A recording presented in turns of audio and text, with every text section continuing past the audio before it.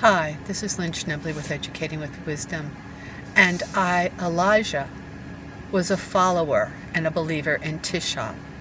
That's right.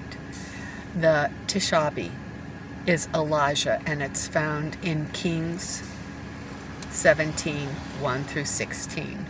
And I finally found it. It's where the weather is coming in. I can't remember if it's, I think it's 1 Kings 17. And you'll see it right in the front, and that is Teshub. And Teshub is the act of what you need to do with repentance, is to announce what you've done, to apologize, to change your behavior, and to make restitutions. So all of the weather, so many of the things happening, I mean, you've got karma that's hitting you left and right, and he supported YaHavah, which is Havah, heavenly Havah, and so I'm right.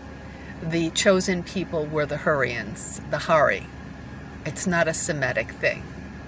And I'm just so glad, because I got his voice with Jesus and St. Paul, and that was God the Father. He's God the Father. Okay. Nothing like soup. All right, so this is a whole different conversation. Let's upload you. Again, Elijah was a follower of Teshub. It's right there. And there's so much more that's coming. I've been right. Thank you. Bye.